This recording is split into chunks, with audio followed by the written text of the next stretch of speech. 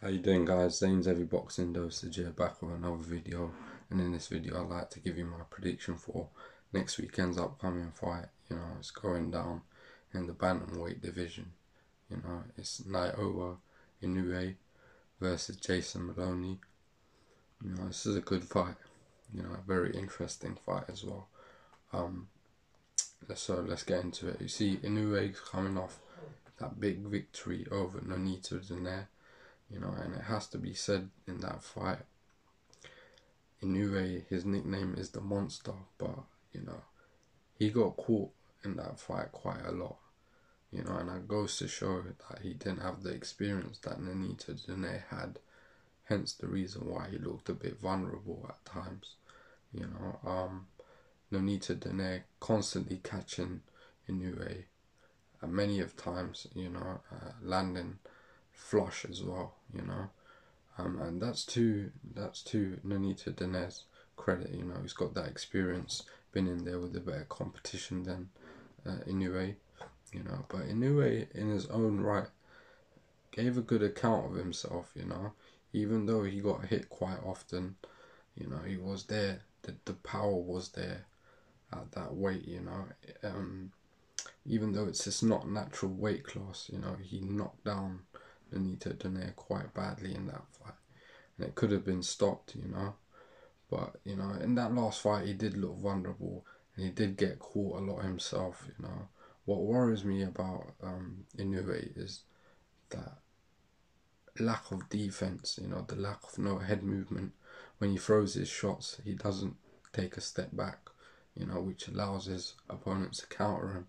He got caught quite a few times in that fight, and I wasn't impressed by that, I must say. But on his strengths, he's got very good power, and he's got very good ring IQ, very good stamina and conditioning, I must say, and he's been knocking out a lot of his opponents. NAOYA was his last fight, and I think one of the only opponents to go the distance. He's had 19 fights, 16 knockouts, so he's got really good power at that weight. And his ring generalship, it's really amazing to see. I believe Inoue is one of the elite fighters out there.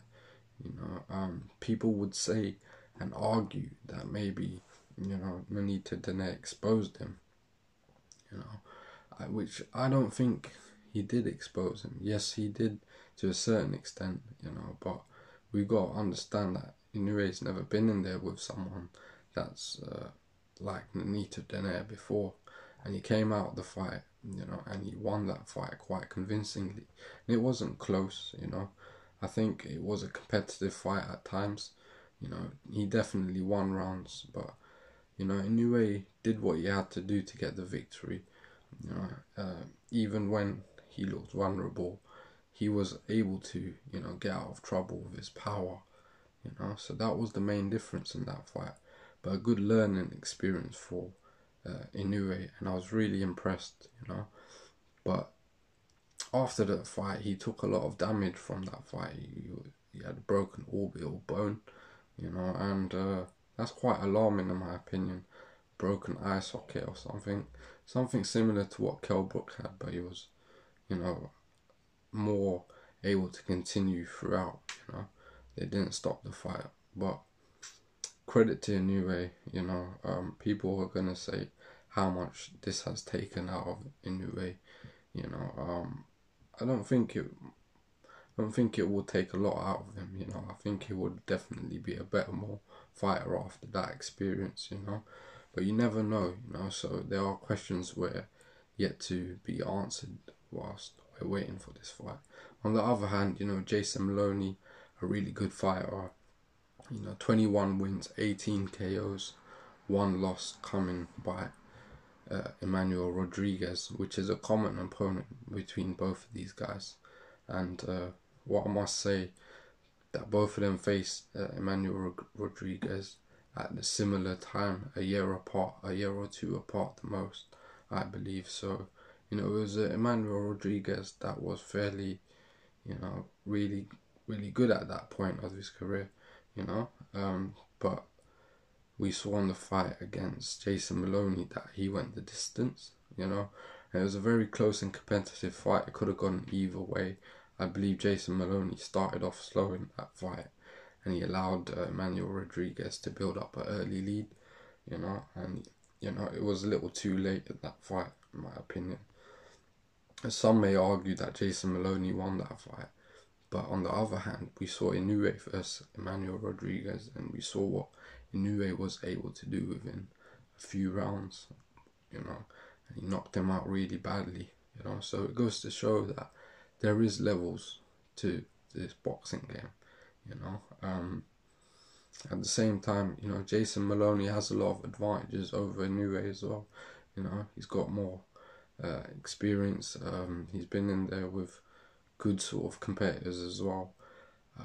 Jason Moloney, I'd say he's got a good sort of boxing brain, but it's not, how can I say, he can't stick to a game plan for the whole 12 rounds. He manages to start, you know, going into a toe-to-toe battle at times, and that's where, you know, his disadvantages come into play, because Inoue's got the power over him. And if that sort of thing happens, then I just think that Inoue is going to be able to catch him. You know, what I've seen about with Jason Moloney, sometimes he keeps his guard too high, which allows very good body shots to get in there, you know. I think Inoue is a very good body puncher. So, you know, it's going to be a difficult fight for Moloney, you know. That's all I can say, because, you know, at times he does get caught in a slugfest and a toe-to-toe battle, like I mentioned. So, you know, I just see that playing into Inoue's hand. You know, the way I see this fight going, though, guys, it's just a matter of time.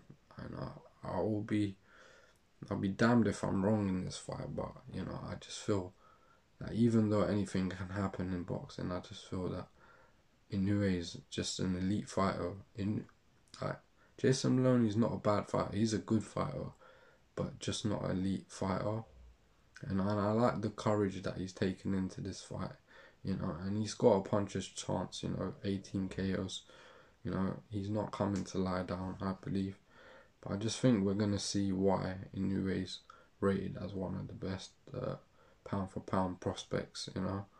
We're going to see why he's named the monster yet again in this fight. I just feel that Inoue is going to take over in this fight, whether it be early to mid to late rounds. It's just going to be one punch that changed the whole dynamic of the fight. I don't think Jason Moloney is going to have the power to keep Inoue off of him. You know, the way he walked through Donaire's shots, you know, shows me that he's got a chin. He can dish it out and he can take it, you know, and that's what a lot of fighters can't do. When you dish out your punishment, you're going to be able to take it as well. You're going to have to. Otherwise, you know, you're just going to be known as an ordinary fighter. You've got to have that chin. And Inoue's got that chin, trust me. We've seen that. And I just don't think that Moloney will be able to stop Inoue from coming forward and landing one of his own if he's gonna have to get free of Moloney's, you know. And I think if one of them lands, it's a good night, and that's why I just can't see this going any other way, guys. So in my final prediction, I got NAOYA INOUE to win this fight by knockout. I see him knocking him out. I just see it going down as a brutal knockout, you know. Let me know your thoughts. What do you feel? Zane's Heavy Boxing Dosage going with NAOYA INOUE to win by knockout, you know. So let me know your thoughts. I'm out.